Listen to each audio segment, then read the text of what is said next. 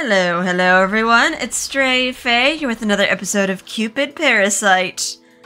I did actually want to do like a mini LP in between Raoul's route and Allan's route, but yeah, Allan's route starting off pretty strong.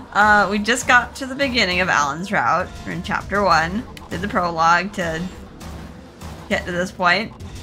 And yeah, the first chapter, the Angel Demon Face-Off, is starting with a little bit of a flashback, I guess, to 21 years ago to the underworld. So I am intrigued. They have grabbed my attention. So let's start. 21 years ago, the underworld. Not this one. Not this one either.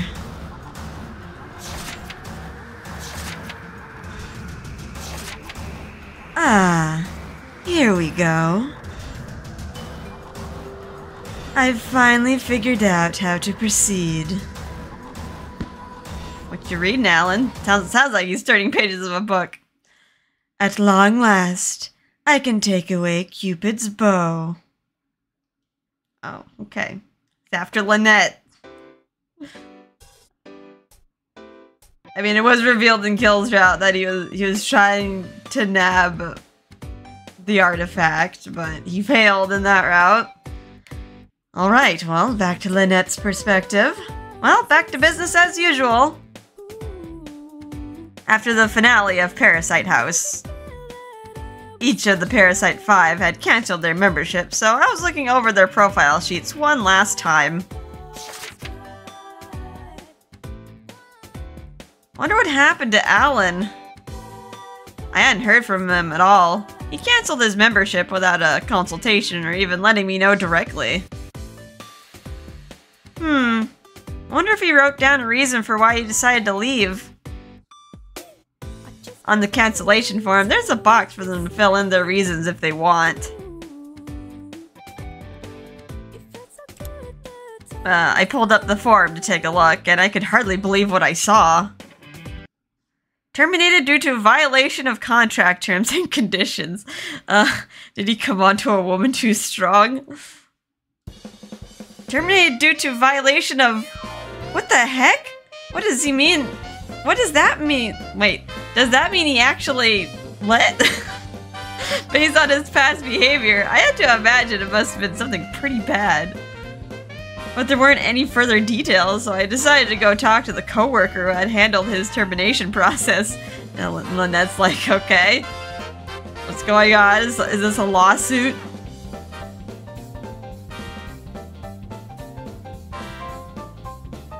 Excuse me? I was hoping you could tell me what happened with this. I handed her a printout of the form, and her face immediately turned sour. Bridal Advisor A. Ugh, Allan Melville. Do you have any idea how much trouble that little shit has caused us? He's been messing with our other members. For an advisor to refer to a member with that kind of language. Whatever he did, it must have been pretty bad. According to her, this is what happened. We'd set up a number of couples who were just about to enter into serious relationships, but one after another they all broke up. And the reason for that was Allan Melville. He went from woman to woman, asking them each out on a date, and one by one they agreed.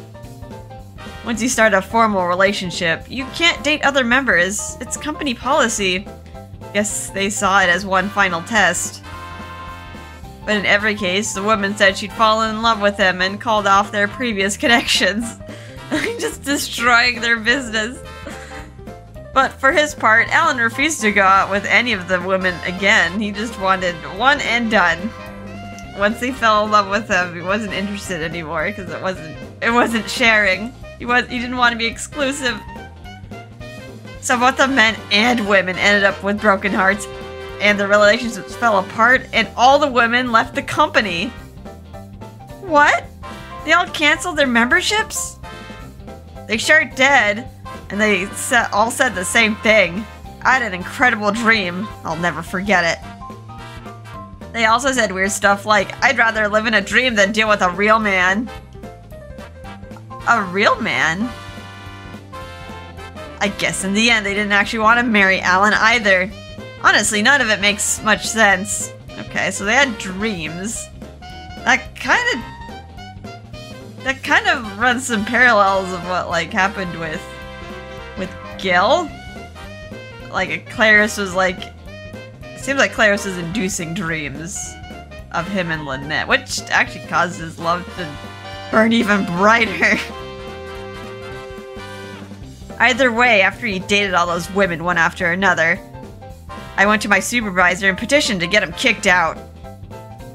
I see. And it's ruining their numbers. After the giant headache he'd caused everyone, all I could do was sigh.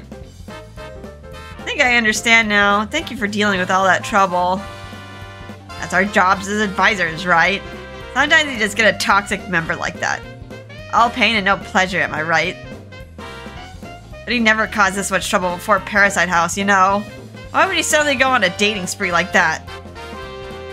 Oh well, he's gone now. Just put him in the past and don't give it another thought. Yeah. I sighed again and returned to my desk. Of course, waiting there to welcome me back was the same profile sheet of Allan's.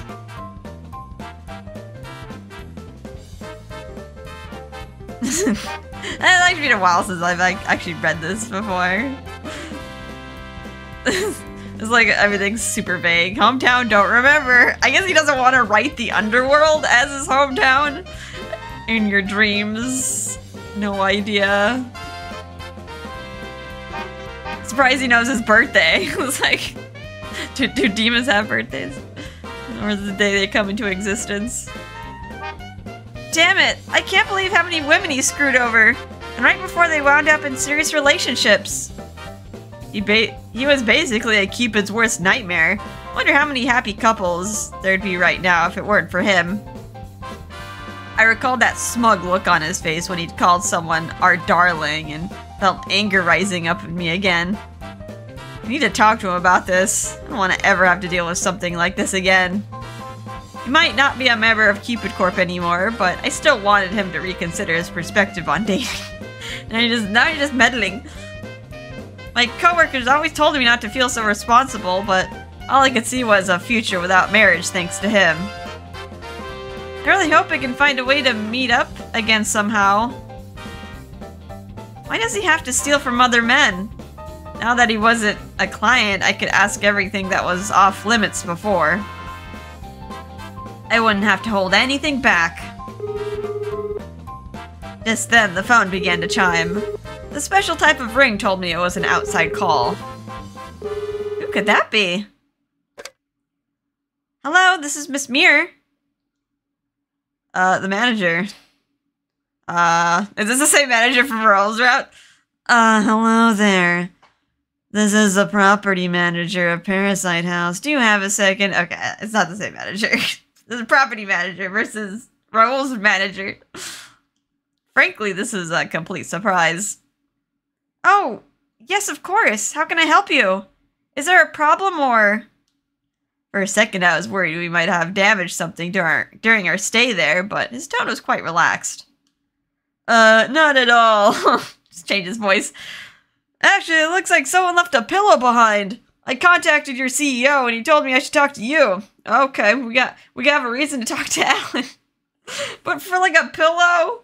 I guess a pillow is like a little bit more expensive than say like a toothbrush or something that you just like toss out, but... A pillow? It had to be one of Allan's. Ah, I see. If you don't mind, I can come by later and pick it up. Then I can return it to the owner myself. I'd really appreciate that. Just let me know a time that's good for you and I'll meet you at the house. We agreed on a time for me to stop by and I hung up the phone. I'd just been hoping for an excuse to talk to Allan again, so this was perfect timing. As a bridal advisor and as a literal god of love, I simply couldn't tolerate the stealing of partners. Made up my mind to confront Allan and began preparing a list of talking points. Just meddling too much. I mean, he's already kind of checked out of like everything. He didn't meddle too much, I feel like, in the other routes either. Like, I only really saw him in Gil's route, but maybe he's, like, working in the shadows regardless. Like how Claris was, and I guess Minerva was trying to pull strings, too, to make us fall in love.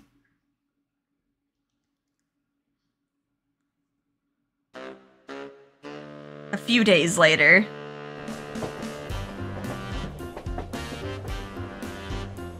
After work, I headed for the subway to take me to Allan's store on 9th Avenue. It turned out I was right. The forgotten pillow did belong to Allan. That's what was in the paper bag I was currently clutching. While I was walking to the subway, I took a look at my phone. Huh? What's this? An article has started trending, Urban Legends of Los York. I started reading it. One of the legends they mentioned was that women in the city had started having strange erotic dreams. And people are just writing about it. It said that the women had started breaking up with their partners because their dreams were too good. A strange urban legend. I wonder if Allan's involved. I can't see why people would start breaking up just because of some weird dreams. I was puzzled, but I just moved on to my daily routine of checking out the #Cupid hashtag.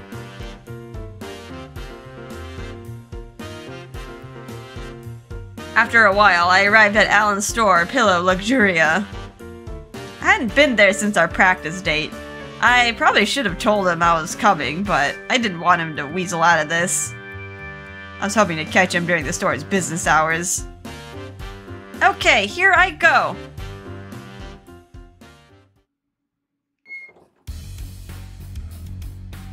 Hi, surprise!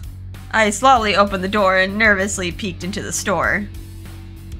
I spotted Allan helping out a customer. I love the bad boy music they have for Allan. It seems like each of the characters have like a theme song. We got Allan's little bad boy goth music. Next, I need to check your height. So just relax your body and stare straight up at the ceiling. Famous lady customer like this? Perfect. Imagine being wrapped in a cocoon. Relax your breathing. Embrace the pleasant sensation of floating away. The woman was lying on one of the beds in the store. She must have been there for a pillow fitting. Never heard of a pillow fitting before, but... Now then, just keep your eyes closed, and you'll have the most wonderful dream. A dream? Ah, yes, I am getting kind of sleepy. Allan snapped his fingers, and she went perfectly still. As if all her energy had been sapped away. She was fast asleep.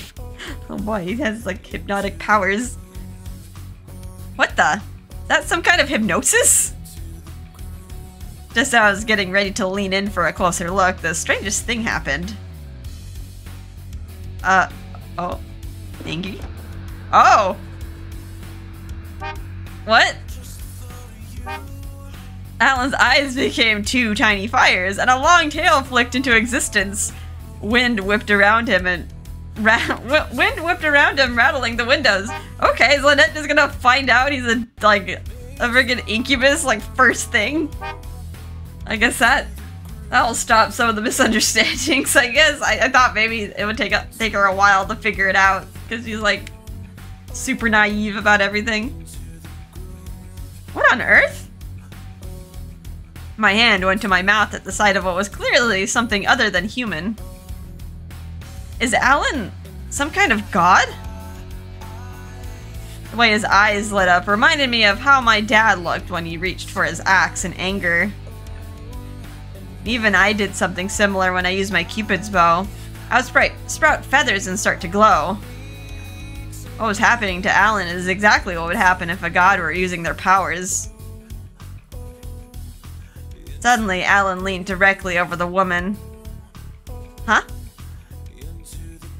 And then, he thrust his hand into her body. It looks like he has long hair too. It's just kind of faded. Well, to be more precise, he thrust his hand into some kind of fog that had begun to gather around her. And in the next moment, his entire body disappeared into that same fog. What the? I just stood there completely dumbfounded. I had absolutely no idea what was going on. Lynette's like, I mean, naturally, it's probably not her job to stop this, but like, you can just let this happen.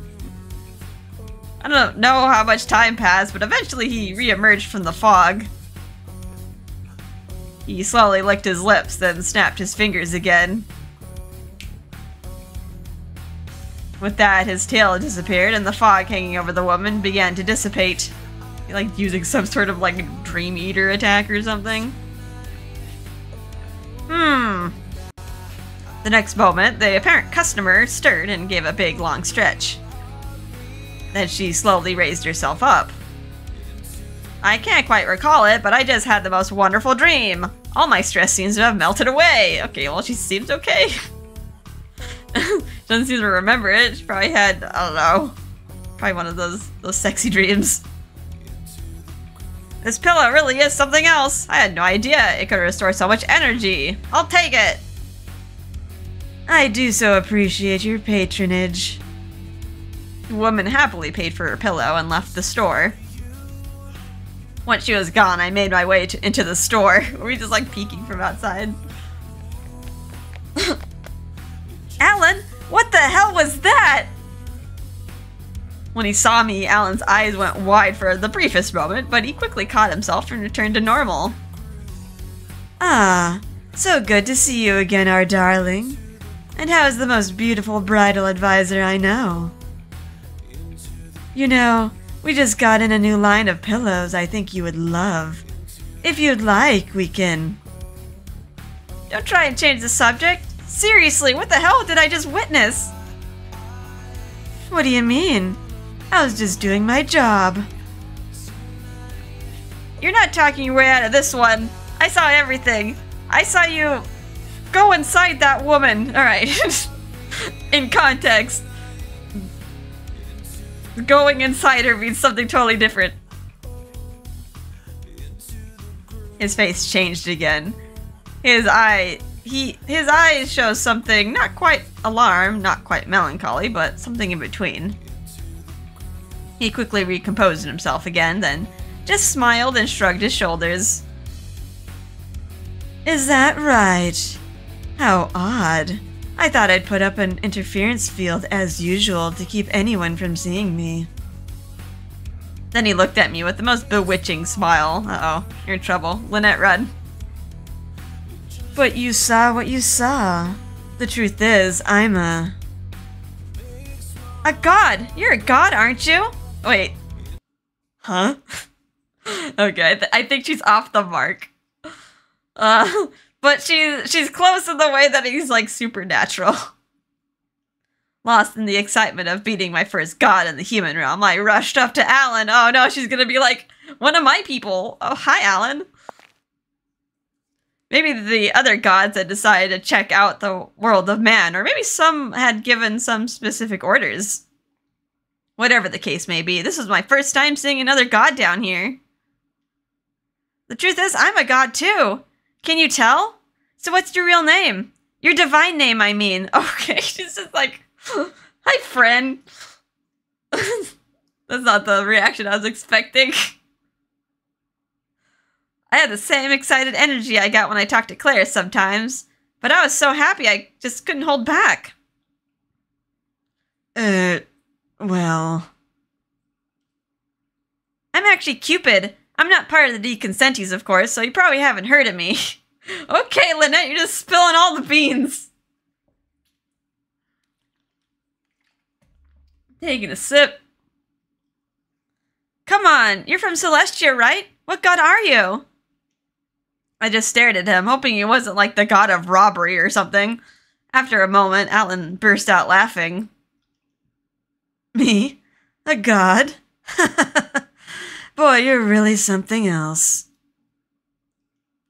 Huh? But you are a god, aren't you? No mere mortal can do something like that. You honestly think that any being who can do something like this must be a god? But, isn't that right?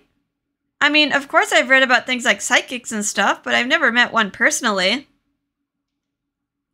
I just thought maybe you were a god that was taking a little trip down here from Celestia or something. I mean, that's what I'm doing. If my aunt or mom were down here with us, they'd probably describe me as a kind of psychic. Wow. So Miss Cupid here has been so sheltered, so coddled, she doesn't even know about the mere existence of demons. Somehow it sounded like he was mocking himself more than me.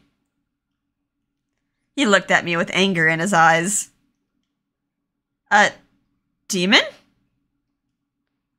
A being that exists to corrupt humans. Unlike your gods, they're completely evil. Oh, I mean, the gods have done evil things as well, but... Allan took my hand and put his arms around my waist. It was as if he was about to start dancing. Uh-oh. I'm an incubus. I'm nothing like you and your gods. In fact, I'm the complete opposite. Incubus? Demon? I'd heard the word demon before, mostly in the movies I'd seen. Sometimes it was even a part of the title. But I didn't really know what it actually meant.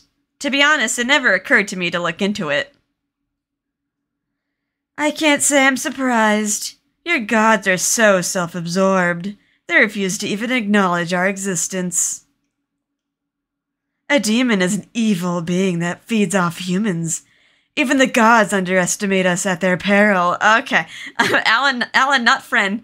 Run, Lynette. In one smooth motion, he turned me in his arms and pushed me onto the bed. Again, like a bit of a choreographed dance.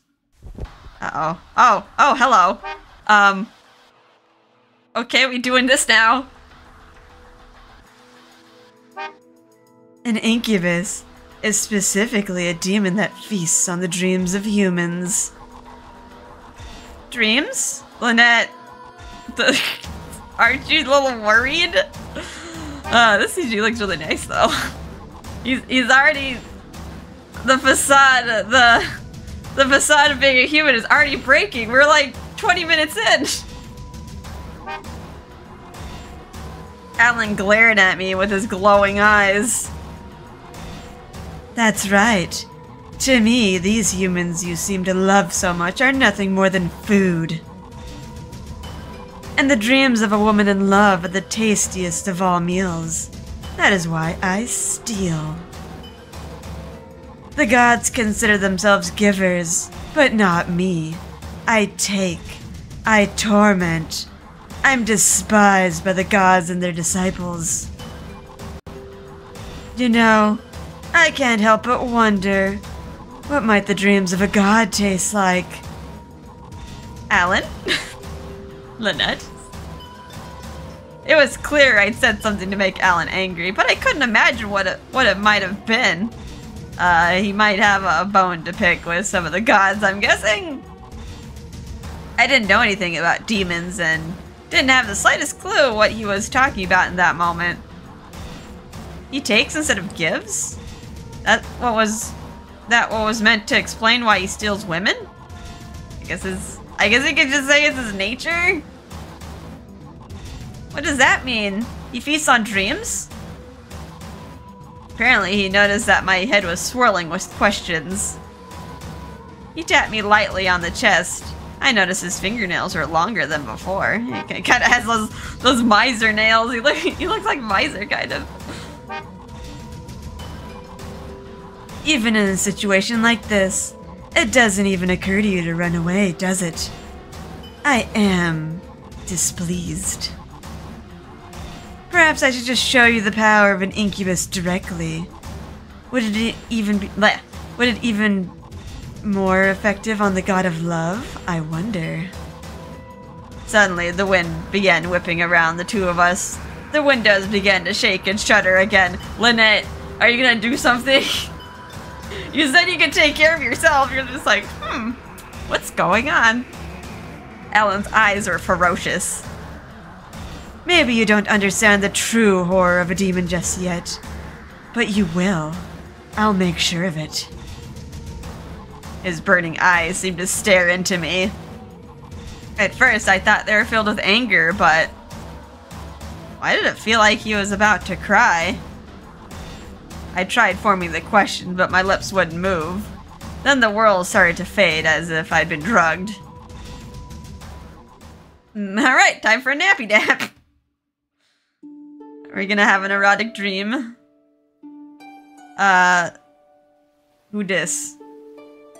I'm gonna say it's Allan. Come then. Come to me.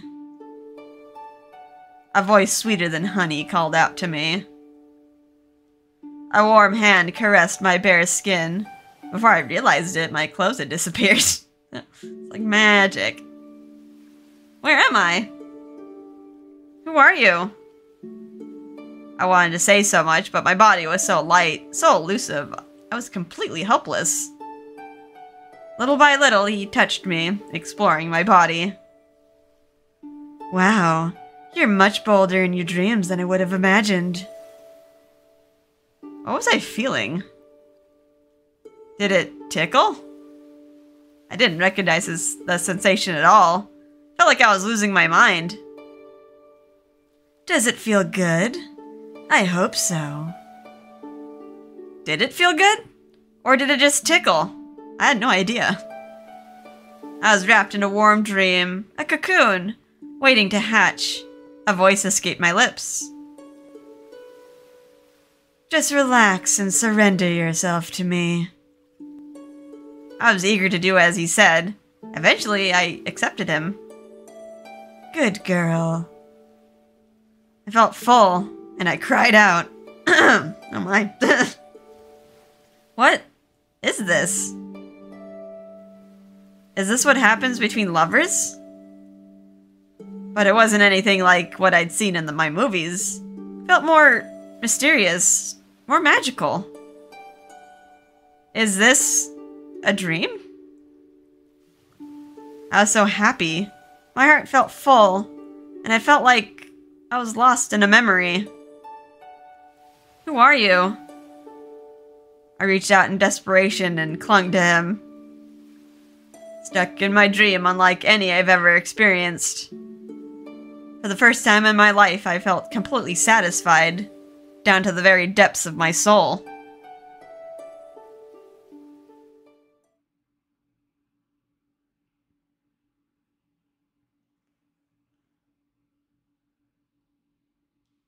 Allan's perspective. Once I finished feasting, I made my way out of her dream and let out a deep sigh.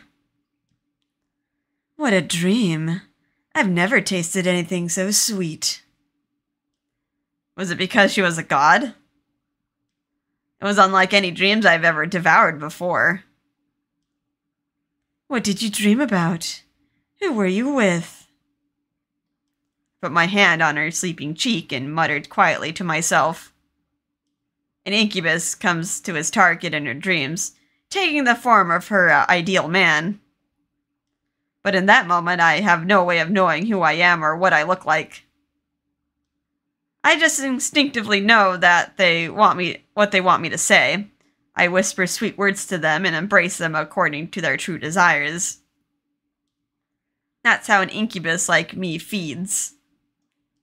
The more pleasure I can provide, the better my feast will be. But binding her in a dream and coming to her as a stranger brings with it a tremendous sense of guilt. Can't believe a demon ate a god's dream. Can't believe such an unworthy being as me would dare embrace her. Oh, okay. I thought he was angry at her. Why is he feeling guilt? Even in a dream, it shouldn't be allowed. Is it really okay for an incubus to consume the dreams of Cupid? I wondered if it might give me a stomachache later, and if she would be okay. What the hell am I thinking? I'm not some foolish human. I guess being here for too long can get your senses all mixed up.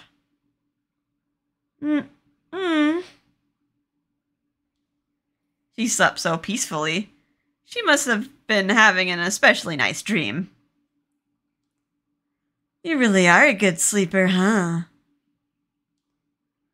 You're just as unguarded now as you were during Parasite House. I laughed, but there was no genuine humor in it. Confronted by man or demon, she had absolutely no sense of self-preservation. She wasn't truly conscious of being a god, really, or being a woman. What a troublesome Cupid. That's why I want to protect you. I know we shouldn't be around each other, but... At least now she would understand.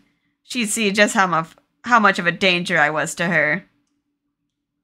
She had Gil and Shelby, so many men who might be worthy of her. All I had to do was work behind the scenes to make her aware of them, just like I'd been doing this entire time. Of course, it hasn't worked so far. Okay, this is it's a little interesting. What is Allan's relationship with Lynette? Like, why is he doing this? Normally, my target would start waking up as soon as I left her dream, but there was no sign of waking this time. I need to close the store, so I guess I'll take her up to my room for now. I locked the door, then took her in my arms. I carried her upstairs to my bed.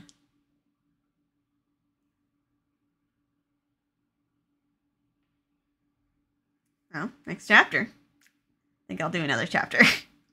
Incubus's job. Or incubi. I think it's one incubus.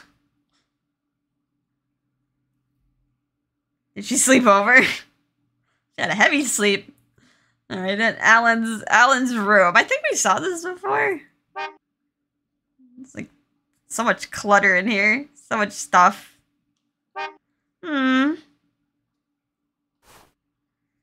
I woke up feeling surprisingly refreshed. I couldn't remember the last time I'd slept so well, but it was more than that. That was the first dream I've ever had. In Celestia, I didn't actually have to sleep, and even in the human realm, I never dreamed when I slept. Wait, really? So for the very first time in my life, I had a dream. I sat up and stretched. It took me a second to realize I didn't recognize the room I was in. Also, those are some very fuzzy blankets. Are those like fur? I feel like sleeping on furs would get like very hot. Huh? Where am I? Good morning, sleepyhead. Finally awake, I see. As he spoke, Allan seemed to materialize from out of nowhere. Seeing him brought back the memory of what happened last night. That's right. Allan is the reason I had that dream. A demon that devours dreams. A dream brought to me by an incubus. So, do you finally understand the power of an incubus? Yes, it was amazing! Huh? That's right, Allan, huh? Oh no, she's not getting it. She's like, wow. I guess she's more curious than anything. It's like, oh, new experience. Dreams are truly wonderful, aren't they? Thank you so much for showing me. Since I'm a goddess, I've never actually dreamed before. It's shocking just how incredible it felt. Well... A dream from an incubus isn't exactly the same as a normal dream, you know. Really? To be honest, I meant for you to feel afraid, to feel like you were in danger. He sighed sadly. He's like, Lynette was completely vulnerable, completely at the mercy of his whims, and she's like, wow, cool. Suddenly, Allan pushed me back down on the bed. So, who appeared in this dream of yours?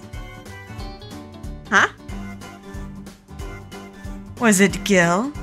Shelby? Maybe Raoul or Ryuki? Or was it someone else entirely? No, none of them. Actually, it was someone I'd never seen before. Someone you've never seen? How strange. The whole point is it's supposed to be someone you know. He had kind of a gentle vibe. His hair was blonde and He had wings, I think. Oh, what's that reaction? Allan started to tremble and his gaze turned cold. A sense of anger flickered in his eyes and his smile was tinged with misery. I see. Huh? I felt his hand move and suddenly it was covering my eyes.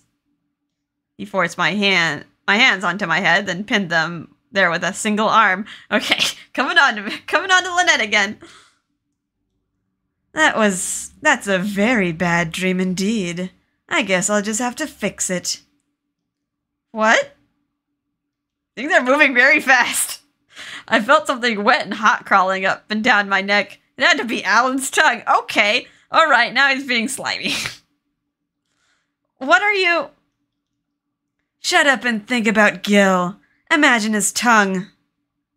What? I wanted to say more, but I was struck speechless when I heard Gil's voice. Oh, is he like impersonating? Oh god, this is gonna be weird. Allan with Gil's voice. Okay. Hey, so what do you really think of me? I've always had a thing for you, you know? Ever since we lived together. That's seriously Gil's voice. There's no mistaking it. I was alone here with Allan, and yet... Still, with his hand covering my eyes, I can almost imagine being there instead. He could be anyone you want. He's like the ditto. The ditto of this world. Just transform into anything. I want you to look at me. I want you to become a Lovecraft. So, will you be my wife? While whispering sweetly of love, he slowly runs his tongue down my neck and over my shoulders. This is not how Gil would act, though. Gil would not do this. Before I knew it, the hand I thought was holding my wrist was suddenly touching my thigh. The movement of his fingers is driving me over the edge. Wait! I tried to shake him off, but he refused to let me go. No, I won't wait anymore. I love you. I always have. I want to be your one and only, to protect you for the rest of your life. You might have had Gil's voice, but Gil wouldn't have acted anything like this. His hand slowly continued his journey upwards. It's a little weird, isn't it? Like, this ruins your image of Gil. No, that's enough. This isn't a dream, and you aren't Gil. I kicked my feet up as hard as I could. Gah!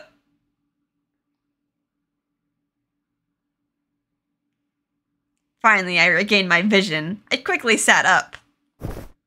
Allan was doubled over in front of me, his hands on his crotch. Oh, okay, we went directly for the family jewels. Gah! Why did you do that? That's every guy's weak spot. Okay, I guess an incubus has that too. It's not like that was my intent. I couldn't see anything, so I just kicked out as hard as I could. You only have yourself to blame, you know. I'm a demon. It's my job to tempt people. But why'd you have to use Gil's voice of all people? I was just trying to be a Cupid in my own way. With a grin, Allan licked his lips. Sounded like he was trying to use some perverted version of matchmaking in order to devour another delicious dream. I won't let that slide. Cupid doesn't play awful tricks like that. Really? It all seems pretty similar to me. No, that's not... Interrupting me, Allan put a hand on my chin and raised my head up. I was frozen in place, like a frog being hypnotized by a snake's cold stare. So, now do you understand just how terrifying us demons are? Demons are supposed to be scary? You don't realize how naive she is. Allan's gonna just get hit by confusion damage here. For one thing, I can mimic voices. Greater demons can even alter their appearance. That's why it's so easy for us to fool people and feed on their dreams. Of course, some of us do much worse. You should consider yourself lucky. Not all incubi are as nice as I am. You? Nice? How the heck are you nice?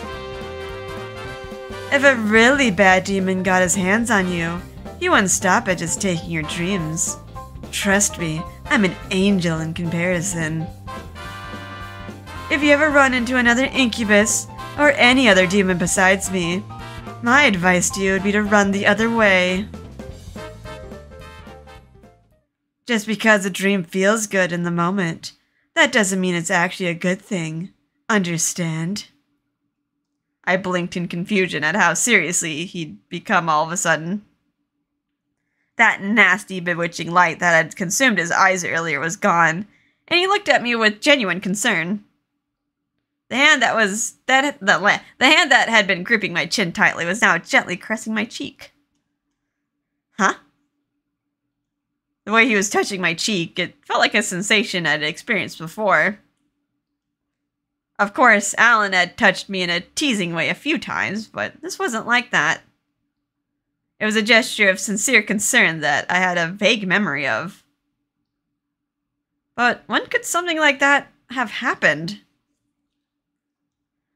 It felt like a long, long time ago. Who could have shown me such a gesture? Okay, I'm thinking... I'm thinking that maybe... Okay, it seems like Lynette had some sort of amnesia, and Allan has met Lynette in the past. So, like... Is Allan, like, some sort of, like, fallen god or something? Like, is he Hades? I mean, Hades was a god and just got put in charge of the underworld. But yeah, it feels like Lynette is, like, maybe remembering him from the past. And, yeah, maybe that's why, like, Allan is, like, so involved with Lynette. So, I'm just like, this is more questions now. I'm just like, wait, who is he now? Hey, are you listening to me? Huh? Oh, sorry. Yeah, I heard you. Just watch out for really bad incubi, right? That's right. If you're not careful, they'll take your soul. Don't ever go near them. Wait, my soul? That's just what demons do, okay? I see. I had no idea. I made a mental note to go to the library to do some more research. Are there really that many incubi? When it comes to gods, there isn't more than one type of each, you know. I'm the only Cupid, and there's no other Venus or Mars or anything like that. I mean... She's not just the only Cupid, she's the 87th Cupid, but I guess she doesn't know that in this route. Well, there are plenty of incubi out there. Of course, most of them aren't nearly as powerful as a god. But either way, just stay away from us demons. Never let your guard down, understand? Right. I understand. For some reason... Who just done something so awful himself, he seems pretty serious about this whole thing. I just nodded, seemingly satisfied. Allan gave me a gentle smile. Anyway, why don't we have some breakfast? I made it while you were still sleeping. Okay. How nice! Making breakfast. He got up and headed for the kitchen. When he was gone, I looked at my phone. It was only 5 in the morning, but I still had gone to bed early last night, so I still slept for quite a while. Huh? I opened up my usual apps and saw one comment that said, I had such an incredible dream. How can I ever go back to my real boyfriend when he was so much better in my dream? That would destroy his ego. Like, dreaming he was so much better in bed. Can't mix up dreams with reality, though. That must be the same woman who had their dream eaten by Allan. I quickly punched in dream as a keyword and a bunch of similar posts popped up. The dream was better than any real man. I've never felt anything like it. I think my boyfriend isn't enough anymore. Rip. All the posts are like this. This incubus in his dreams were obviously causing problems in the real world. This is bad. If people are having dreams like that, reality will definitely stop mattering to them. It's gonna drive down the marriage rates. It's your fault, Allan. I was sure about that, because I'd experienced it firsthand. As Cupid, I have to be aware of the dangerous power of the incubus.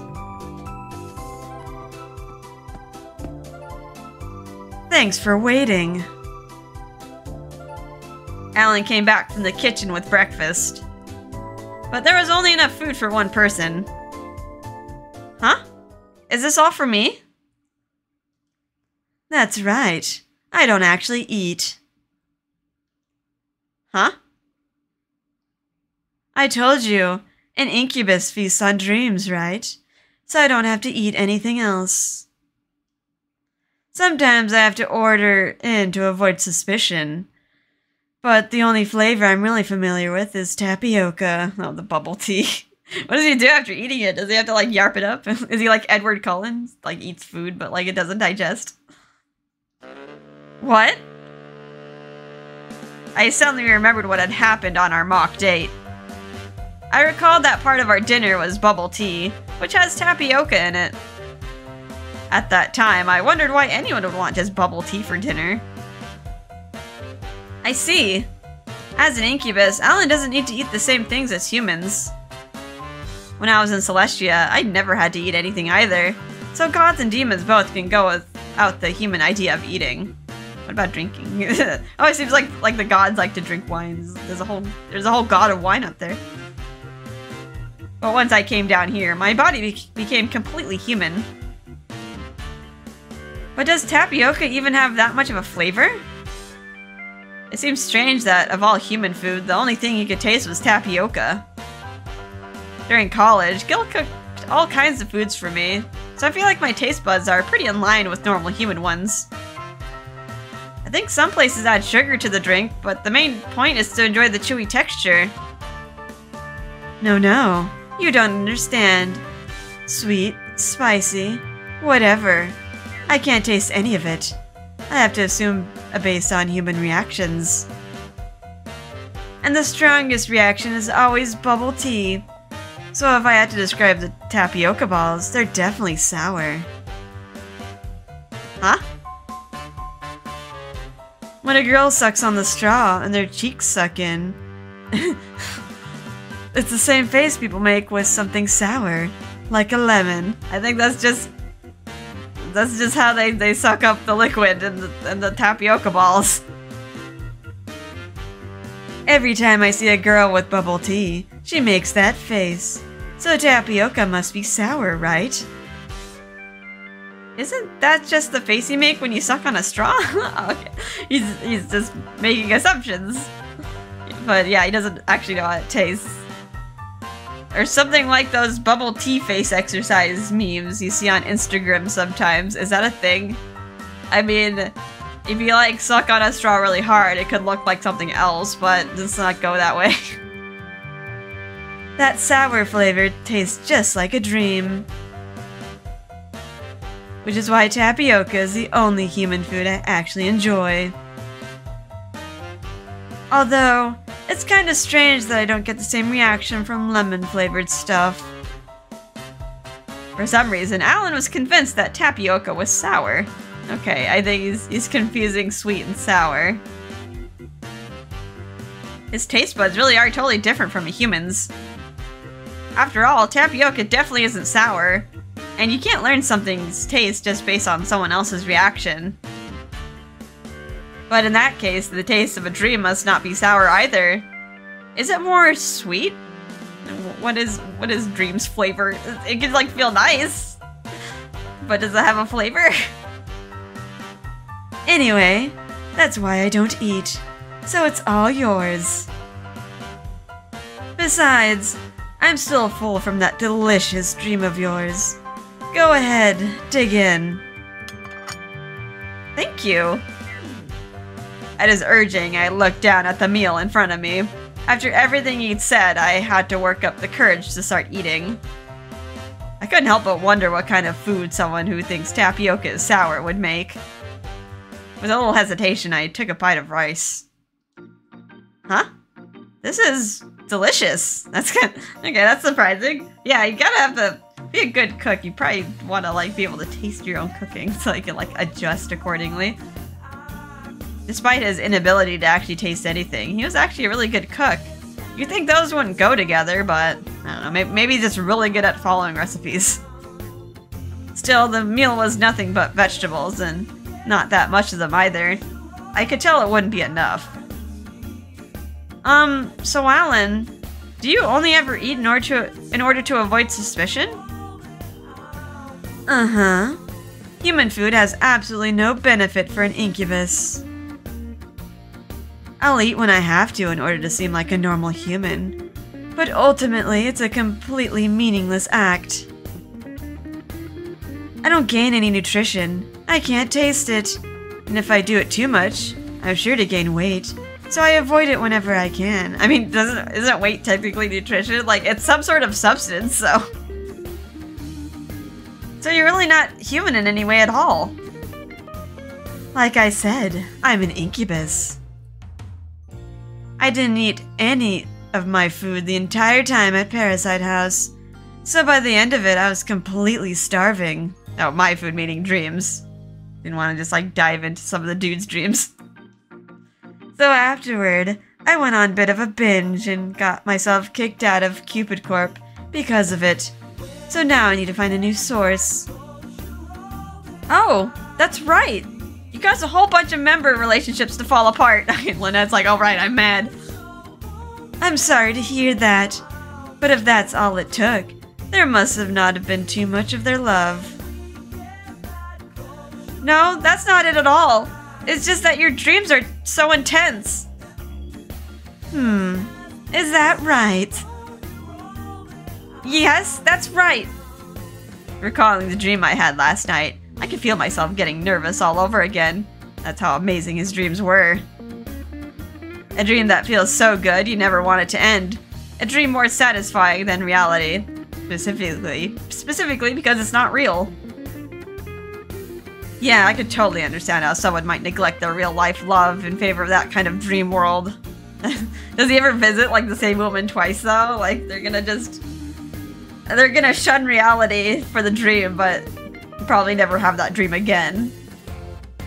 I decided that it was my duty to minimize the damage he caused from here on out.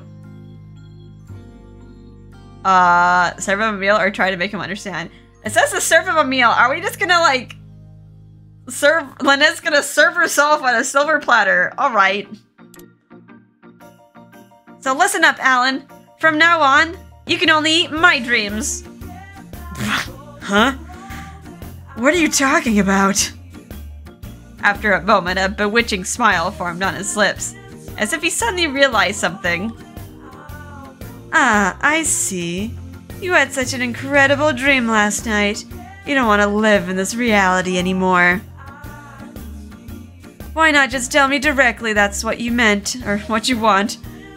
Is our darling really so shy? Hearts. Okay, correct answer. I think she's just sacrificing herself to make sure that he doesn't go after other women. No! If you keep eating the dreams of women in love, people will stop falling in love altogether. And I can't do my job as Cupid. I'm the god of love, and I can't let gods or demons or anyone go around destroying those connections. I can't expect you to stop eating entirely, so instead I want you to only eat my dreams. That way I can protect everyone's love. Okay.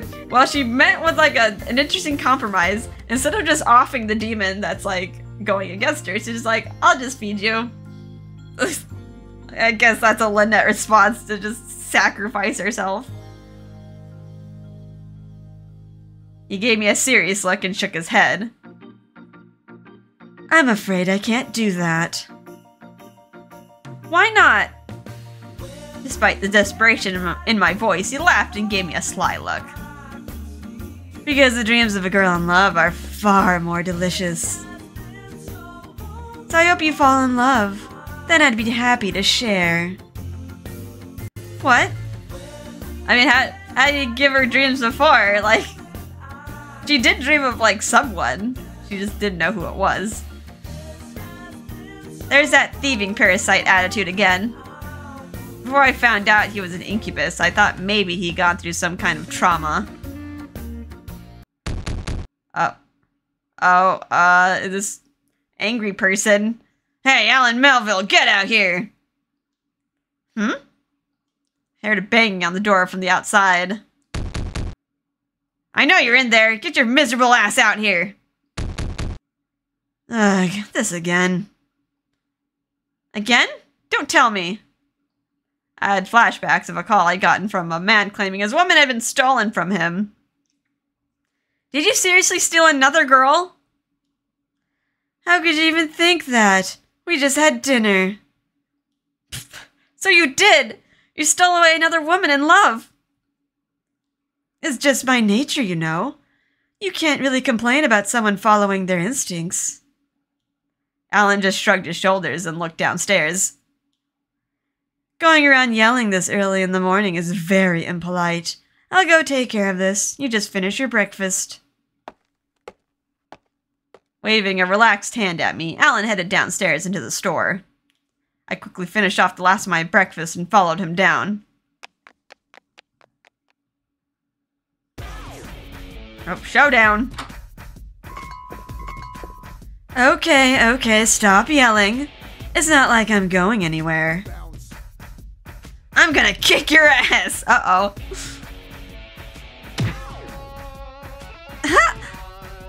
Allan was immediately greeted with a powerful blow. The man struck him with so much force, Allan went flying into the store counter. Melville, you thieving bastard! How dare you lay your filthy hands on my wife! The man's face was bright red, but Allan's expression was unchanged. Ah, you must be the guy for the apartment next door. Oh no, you did that to your neighbors. But you're mistaken. I never laid a finger on your wife. There's been no infidelity here. That's bullshit. Ever since you invited her into your little bachelor pad, she doesn't want anything to do with me. I didn't invite her anywhere. I simply recommended her a pillow from my store. If she's rejecting you, you have nobody to blame but yourself. If her dreams are better, then you must not be worthy. Don't play stupid with me. Another blow and Allan fell backward again. Is he just gonna take it? He's just taking the beating. Allan wasn't making any attempt to stop the man from hitting him. He just wiped the blood from his split lip and looked at him in silence. His eyes were calm, empty. No matter how many times the man hit him, Allan would clearly never apologize for what he'd done. The man seemed to sense this and took a nervous step back. Anyway, I hope you learned your lesson. This is remorseless. I think that one should have just made him more mad. It shows that, like, Allan has no remorse for making his wife leave him. The man fled from the store just as quickly as he arrived. He slammed the door angrily behind him, and I flinched back nervously. That was so scary. Are you okay? Allan looked just the same as ever, calm and collected with a placid smile on his face. That kind of thing happens all the time, but I appreciate your concern, our darling. It happens all the time. My first impulse was to yell at him, but the fact is I was worried about his cut lip and swelling face. I'm sure you would have avoided those punches if you really wanted to. Allan was way taller and probably a lot stronger than the guy who came after him. I know he's a demon. He could have done demon things to him. And yet he just stood there and let it happen. Probably because he knew it would make the guy feel better. I guess that's how you have to get by when you're a demon. Still, I was sure he was in pain. Let me see where he hit you. Where's your first aid kit?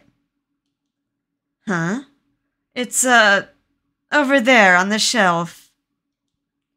Good. Now sit down and let me patch you up. I grabbed the first aid kit and started to take care of him. Geez, this cut is really deep. Are you sure you're okay? Yeah. I mean, I guess. He looked confused and a little troubled. I'm sure he wasn't expecting to get this kind of special attention. Lynette's worried about everyone, even if he's a demon. I thought you were mad at me. I am, but that has nothing to do with this. I just can't ignore someone who's in pain. As I continued to work on him without hesitation, Allan frowned at me. Ow. Hey, you're being a little rough, don't you think?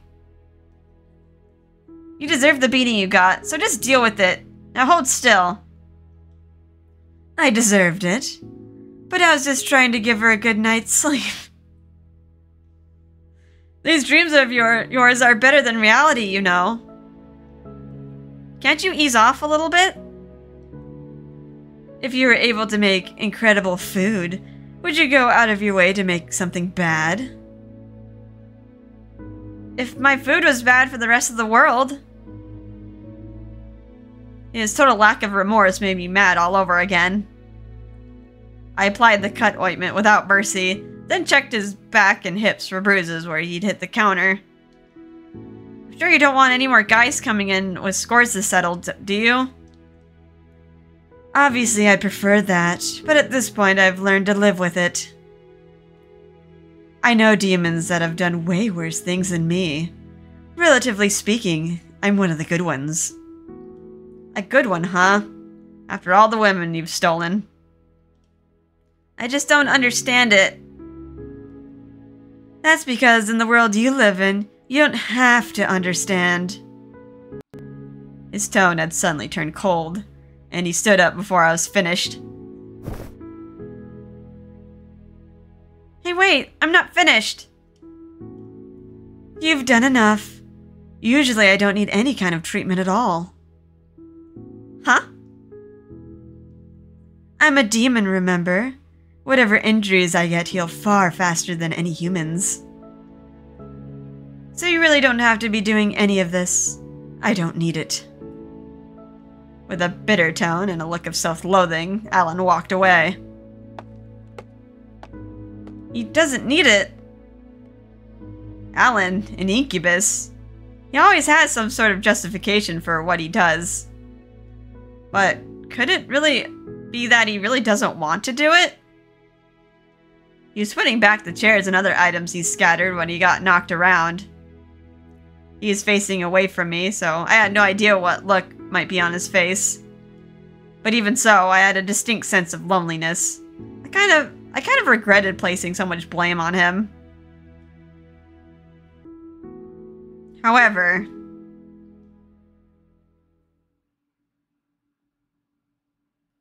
oh, back to work. You're leaving? Female Cupid court member. Yes, I'm very sorry, but all of a sudden, I just don't care about marriage anymore. Oh, Allan, look what you've done. If you don't mind, may I ask why? I decided it would be better to get a pillow to keep me company instead of continuing to look for a partner. Oh, I was gonna get a... what are they called? The Dakibakuras? Gonna get a pillow boyfriend. A pillow? Could it be? There's a store on 9th Avenue called Pillow Luxuria. If you get a pillow from there, you'll have the most amazing dreams. I knew it. Dreams are so wonderful. They never betray you, and they always show you at your very best. Like, I prefer 2D even than 3D. Compared to that, reality is just... I mean, my last dozen of blind dates have been complete failures. I'm sorry. I guess I wasn't much help then. No, it's fine. I know you did your best. After all, this is the reality we live in, right? But at the end of the day, I'd rather trade my reality for a lovely dream. Just give up on reality. Oh. So that's what I'm gonna do from now on. Thank you for everything you've done, but I'm canceling my membership as of today. Well, at least she's cordial about it.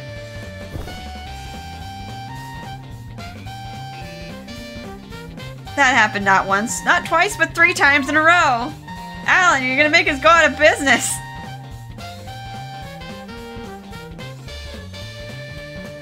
Sitting there by myself, I dropped my head in my hands. In one day, we lost 3 members, all women. The reason was that dreams are better, and they all bought pillows from Pillow Luxuria, of course. What am I gonna do? They'd all bought pillows from the same place, so there could be only one reason behind all this. A demon that feeds on the dreams of his female victims, an incubus.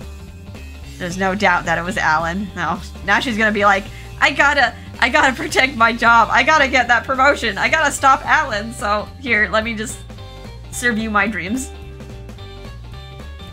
What is an incubus really? Do they really have no choice but to feast on dreams to survive?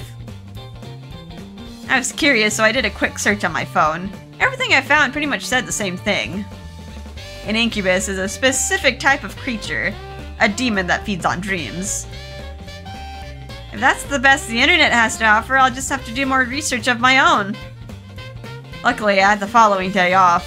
I decided to head to the university library and look for more specialized literature. Maybe we could consult Raoul. He likes mythology. You might have read something about incubi. Ah, that's right. Los Zurich University also has a professor of mythology. Maybe I'll get in touch and set up an appointment. When I was in school, I took a mythology class. My old resume should have his contact info on it. I decided to send him an email as soon as I got home. With that settled, I focused on finishing the rest of my tasks for the day, with hopes of helping my remaining members get married.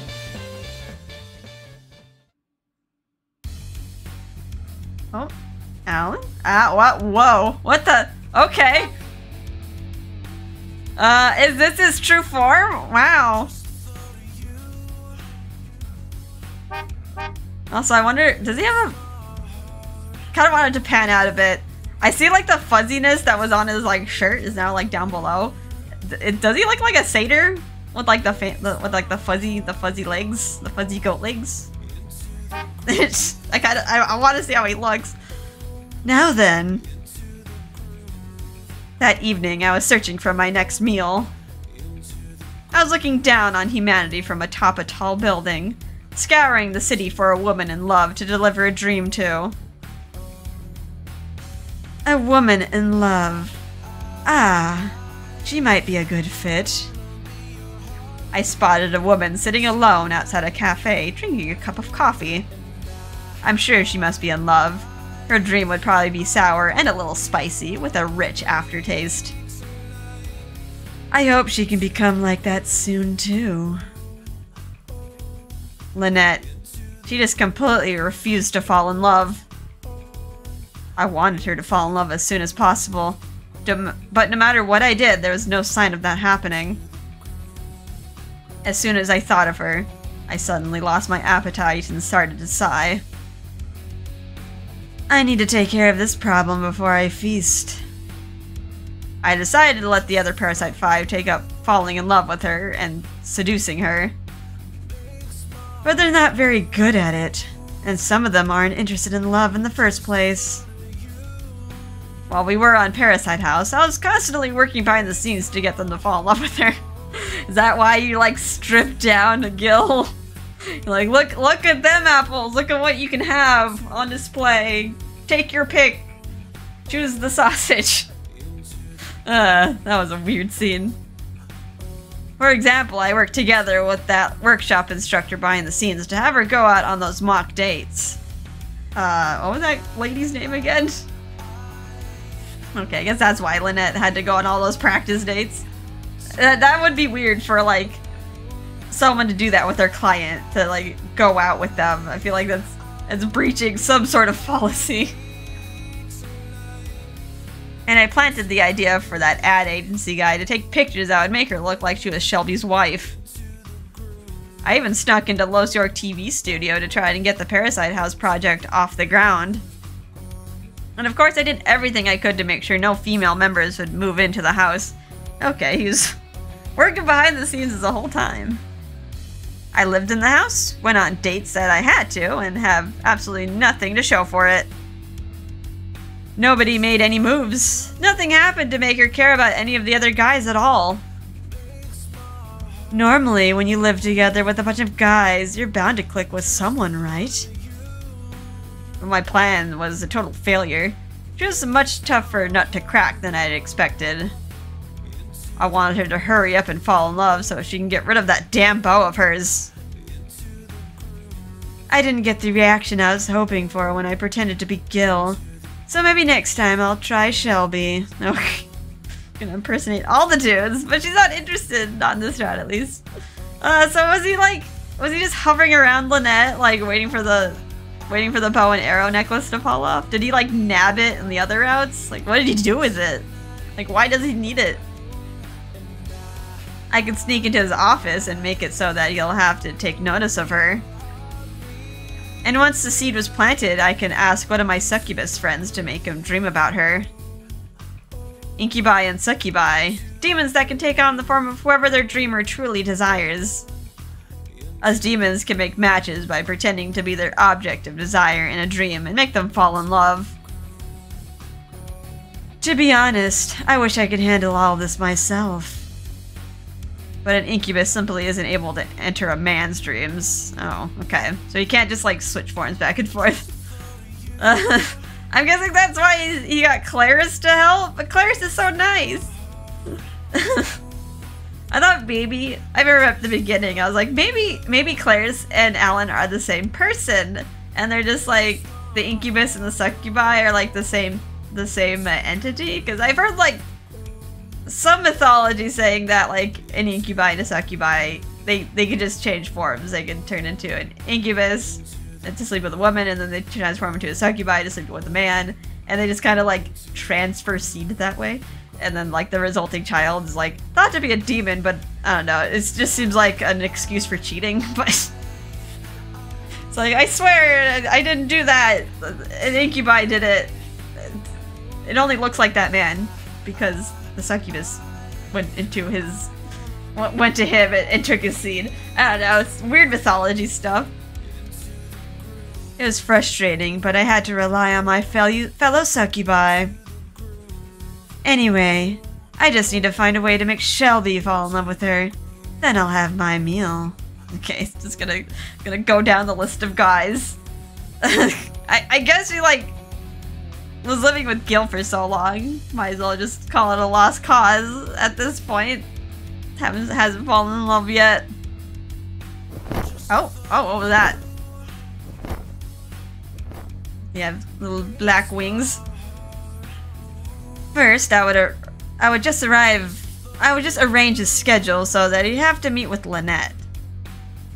If I could make them think, I've been seeing a lot of them lately, that could definitely lead to victory. So I snuck into Mr. President's office, but there's absolutely no room in his schedule. He was a workaholic and slept only 4 hours every day. I had to give up on that plan. Oh, okay. Okay, well, scrap Shelby, works too much. Can he just like take something off the schedule, or would that be too suspicious?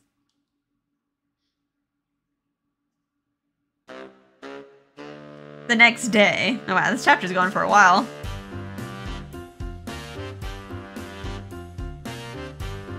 After setting up an appointment, I had come to see Professor Giordano, who was teaching a mythology class. So, actually, I was hoping to talk to you about incubi. Professor Giordano. Should I even give it a voice? You're interested in incubi specifically, not succubi? Succubi? An incubus eats a woman's dreams, while a succubus eats the dreams of men. Both are demons, of course. They seem kind of related. Just talk about both. Oh, really? So an incubus can only eat a woman's dreams? That's right. That must be why all those female members quit. Well, for now, could you tell me more about incubi? Of course, to be honest, the only real difference between an incubus and a succubus is their gender. They both bring humans pleasure in order to feed on their dreams, and both appear as the person's idealized partner. Idealized? Indeed, in order to bring them even more pleasurable dreams, you see. That's why there's no descriptions for their appearance, because they appear differently to everyone. If an incubus were to eat your dreams, would it affect reality in any way? It depends on the lore being referred to. Sometimes it's just a dream eater, but sometimes there's real harm involved. Real harm? An incubus is a demon that leads humans down the path of depravity. Essentially, they love the art of seduction. Some texts say that they can actually change a human's body. Some have even been known to impregnate their victims in their sleep. Yeah, so that's the one I've heard about. What? But it's probably just another story designed to cover up adultery. Not much evidence, to be honest. Okay, yeah. Usually. If the child is technically human. It kind of sucks for the child, though, to just be reviled as a demon. Even though it's not their fault. It's just people making up stuff. Other texts claim that the lore was invented to cover up cases of nocturnal emissions in the days of asceticism. But do demons actually exist or no? I think that's certainly worth discussing as well.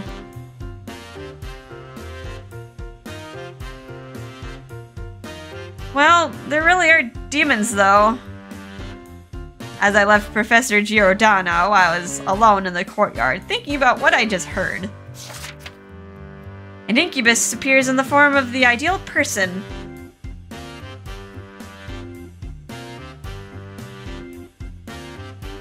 Thought about the dream. Who did she dream about? That's my ideal. It didn't hit me at all. Seeing him didn't make me feel nervous or dreamy. What I did was definitely amazing, but he's not really my type.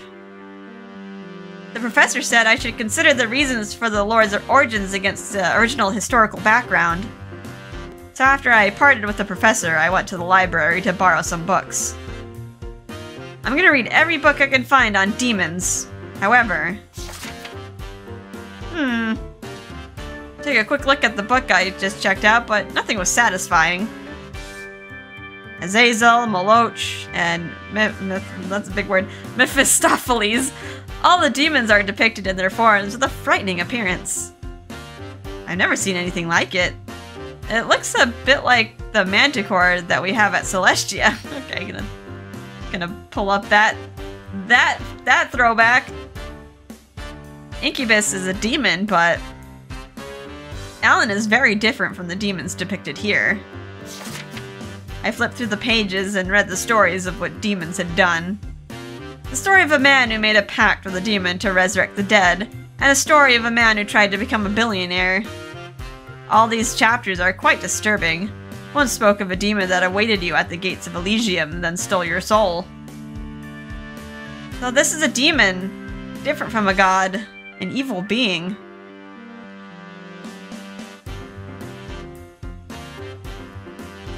That's why it's so easy for us to fool people and feed on their dreams. Of course, some of us do much worse. You should consider yourself lucky. Not all incubi are as nice as I am. You? Nice? How the heck are you nice? If a really bad demon got his hands on you, he wouldn't stop at just taking your dreams. Trust me, I'm an angel in comparison.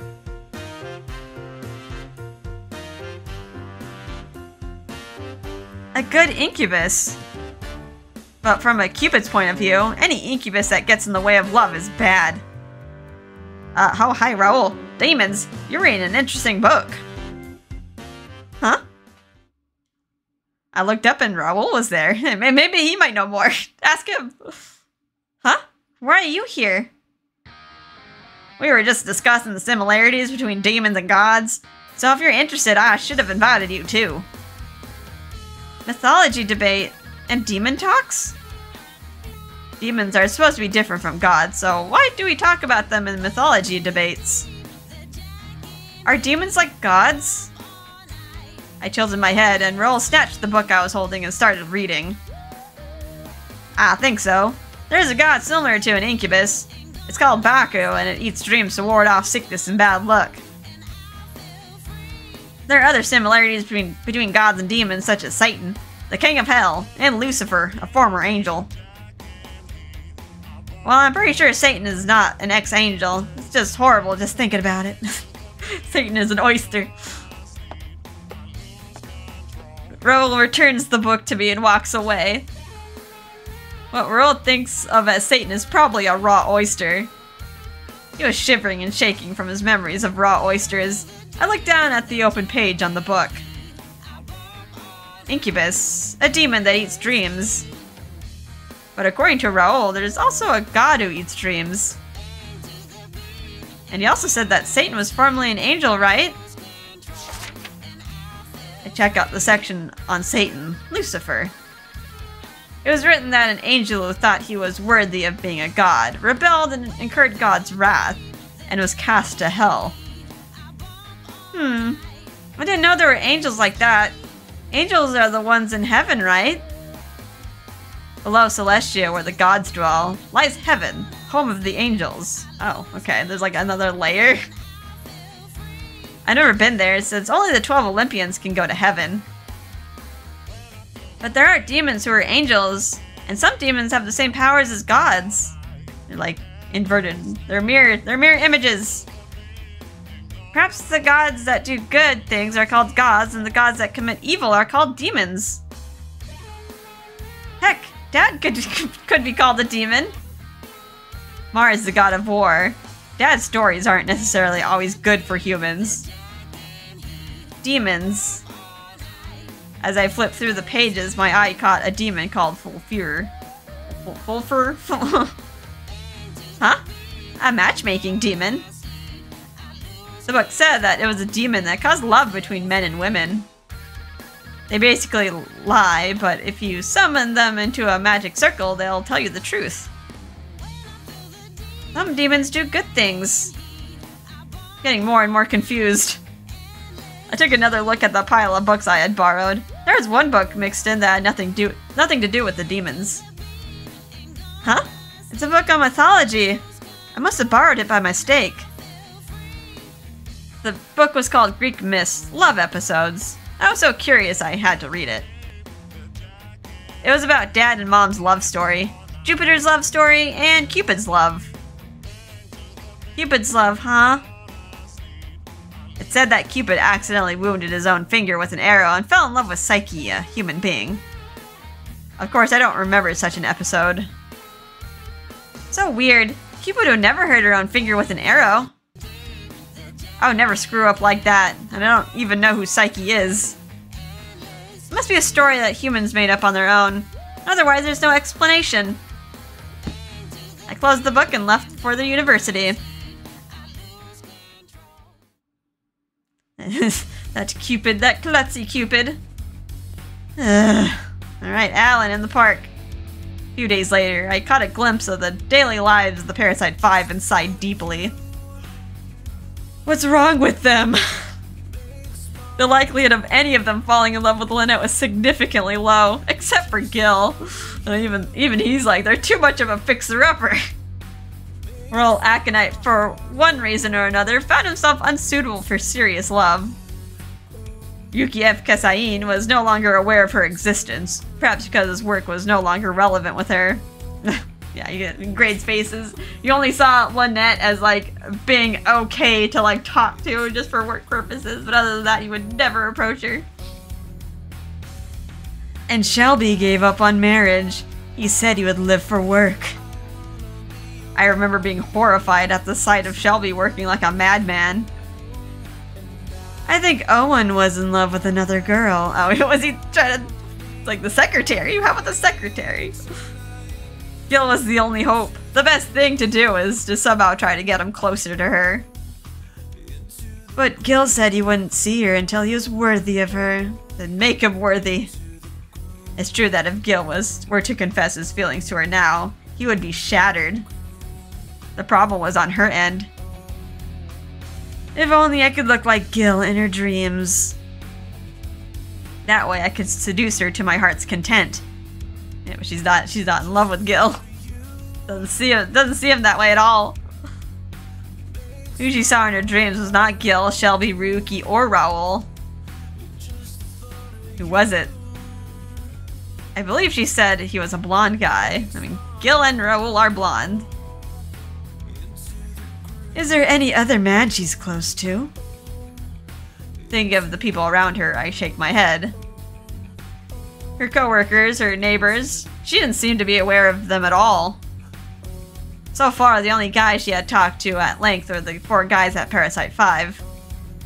As Cupid, she can't abandon the Parasite 5 and must be concerned about them. But it's not love, it's just work.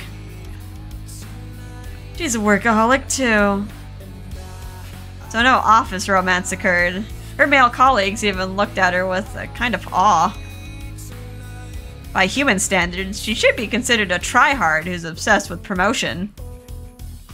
So she's not a love interest at all, making Gil the only choice. Next time I see her, I'll try to talk to her and steer her attention towards Gil. Please, Gil. It's on you. If I fail now, there's nothing else that can be done. That's how few options she has in terms of love interests. He's so involved with her. Then, a few days later... Wow, this chapter's really long. Are we not, like... Makes me think, like, did the next chapter happen? I just didn't notice. Staff members from the advisor section were drinking coffee together. Recently, there's so many people quitting saying that reality doesn't matter anymore. Your members too? I've had this happen before. The reasons with characters and dramas are better. It's called actor mania, but this one's weird. Everyone says they prefer dreams. A dream better than reality. It's like, I'd like to have a dream like that too, if it's that good. Dream, huh? I wonder if some kind of secret word, like for a club or drugs. Huh? Isn't it just simply dreams you have when you sleep? No, no, I'm like mixing up the voices. No way, it's not normal for people to think that dreams are better than reality. It's not magic. I'm curious, a dream better than reality?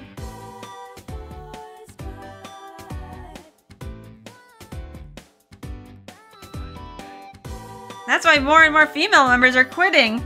Chi, what should we do? Chi? Chi, do you know of demons called incubi? Chi? Chi? Chi tilted his head and looked up. That moment, the door opened.